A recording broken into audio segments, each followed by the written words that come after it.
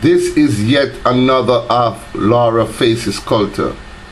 This is what she depicts as the blood and body of Christ. This is a torso. Of course, if you can see, there's a penis there. This is how she represents the Almighty in its nude form. And she claims that nudity is graceful. Ain't nothing wrong with nudity. Nudity in the private of your home is graceful. But nudity in public is unacceptable, especially when we speak about our children. I will show you more of the ridiculous culture that this artist has brought to the Jamaican fore.